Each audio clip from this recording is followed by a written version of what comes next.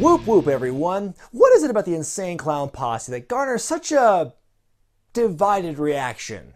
Well, I was a big fan of ICP back in the day anyway. Fuck you and everybody that looks like you! But they're great guys, man. They, like, you little fucking fart-faced motherfucking cocksucking son of a bitch and bastardized prick artist, cheeky fucking clowns. Very nice, respectful guys to me that don't misunderstand me.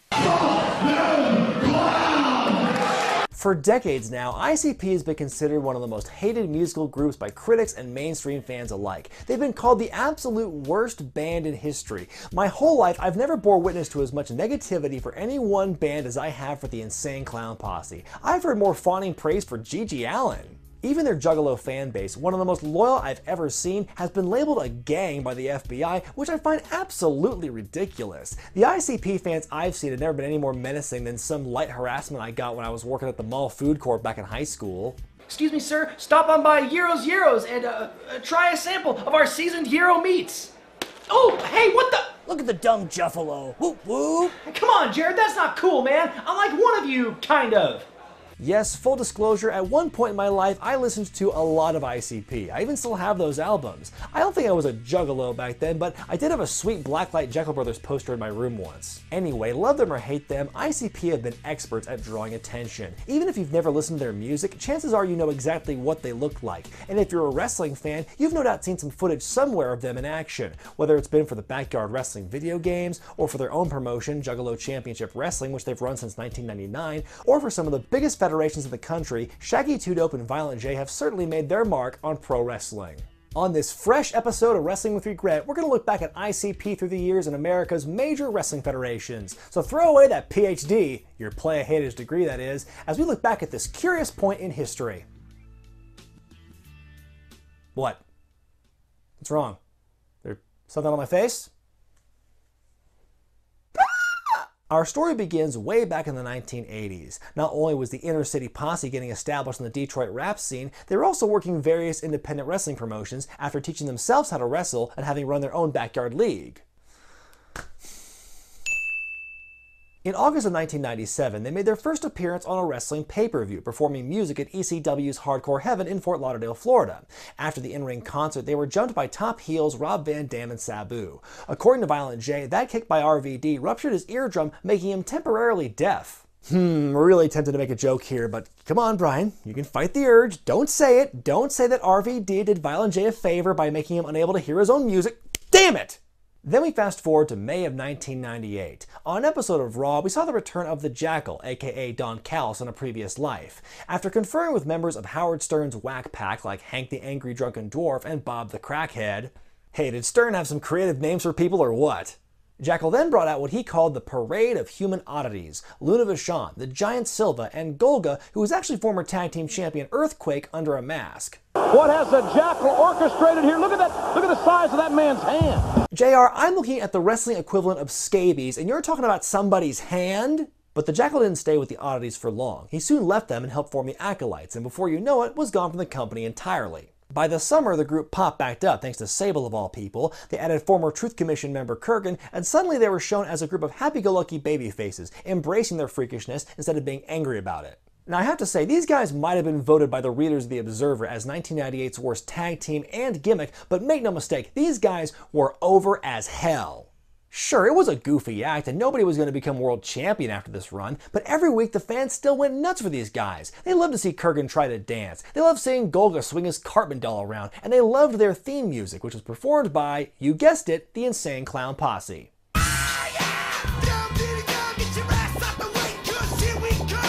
ICP made their on-air debut for the WWF at SummerSlam that year, performing the Oddities theme song for the crowd at Madison Square Garden. And in a rare case, the team with the big live musical number actually won the match. Hell, it even happened twice in the same show.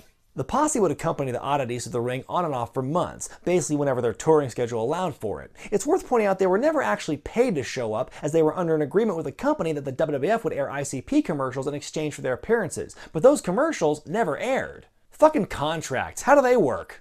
ICP began interfering in matches, especially at the cost of the headbangers. And man, it must have eaten Jim Cornette alive to have to try and put these guys over on commentary. Well, the whole place is having a party, Shane. I know you love these guys. Seems like everybody loves the Insane Clown Posse. Eventually, Jay and Shaggy did start wrestling against Mosh and Thrasher, who allegedly stiffed and sandbagged them repeatedly. Now, despite the fact the company knew these guys had prior in-ring experience, the WWF never bothered to mention that fact. They just started having matches on TV. While I get the idea that divulging the information makes it less of a surprise that they can actually get in the ring and perform, a lack of explanation sure seemed to promote the idea that anybody could wrestle. It's almost like they were saying, hey kids, don't try this at home or else you'll end up like ICP, or the Hardy Boys, or CM Punk at first. They're very inconsistent with the message. On the Raw before Thanksgiving, the Insane Clown Posse turned on the oddities and joined forces with the Headbangers, the same guys who'd been beating the piss out of them for weeks. I suppose it's kind of a if you can't beat 'em, join 'em scenario, but well, we never got a proper explanation from our boys. The next week, the Wicked Clowns came down to the ring with the Headbangers. Steve Austin showed up because he's Steve Austin, can do what he wants, and proceeded to murder the whole lot of them. Perhaps if our heroes had some magic ninjas at their disposal, things could have gone differently. Magic, magic ninjas, what? Magic, magic ninjas, what? After making several appearances for no pay and the WWF seemingly not meeting their end of the arrangement, the posse departed from the company. But the late Luna Vachon had a different theory as to why they left.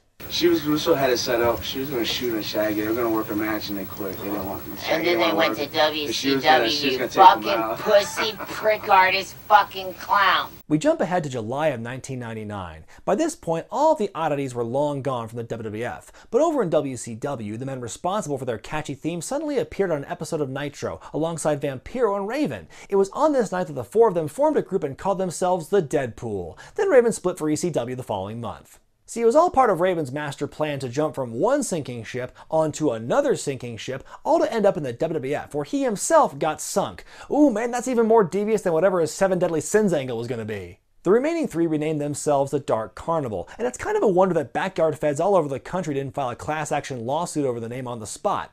Eventually the Carnival gained some new members, including the Kiss Demon and the great frickin' Muda. Now, aside from the incredible coup they scored by getting Muda, I'm torn on the validity of the Demon being there, because on the one hand, it does make a lot of sense. Both ICP and Kiss have some of the most marketable, recognizable looks in pop culture, along with some of the most, let's just say, devoted fans. Not only that, both bands are kind of seen as the redheaded stepkids of their respective genres. They're crapped on a lot by critics, mostly because it's the hip thing to do, so putting them together is actually kind of poetic. On the other hand, when you compare the Demon's body of work to guys like Muda and Vampiro, you realize one of these things is not like the other. Was he just put in the group because his face is also painted? That's kind of a low bar. Why not include the Zodiac and the Shark and the Stalker and one half of Roddy Piper while we're at it?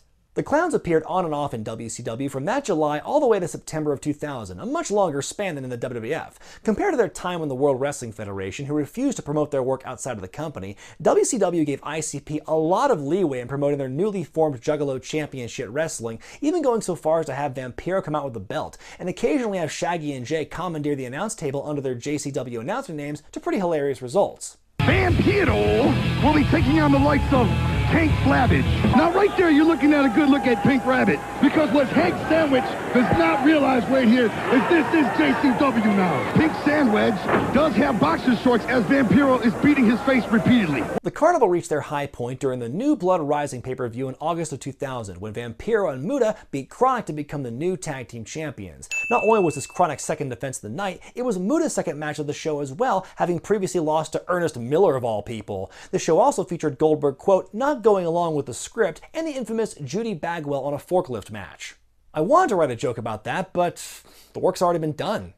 ICP's final appearance in WCW was that September when they were feuding with that 70s guy Mike Awesome, yet another classic Russo creation. The rivalry ended in a hardcore handicap match on Nitro that saw Shaggy 2-Dope get hit with the Awesome Bomb on top of the Partridge Family bus, then slowly sliding off said bus onto the concrete. Ugh. In February of 2002, the Monday Night War was long over, but out of the ashes of ECW formed Ring of Honor. From the very beginning, they established themselves as a no-frills, no-gimmick enterprise, just wrestling. So naturally, the Insane Clown Posse was a perfect fit. In October of 2002, Philadelphia hosted the first ever Glory by Honor event. The Posse made a surprise appearance on the show, taking on East Coast wrestlers Diablo Santiago and Oman Tortuga. And boy, the fans sure were happy to see the clowns in action.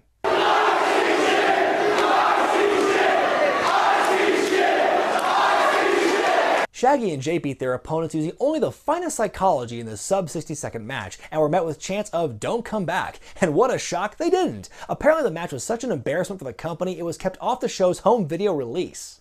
So Ring of Honor got a little bit of flack for booking ICP for a show because it flies in the face of everything they've ever stood for. Hey, I get why people were upset, but the next place the Posse went to had no such standards. After all, their initials were TNA.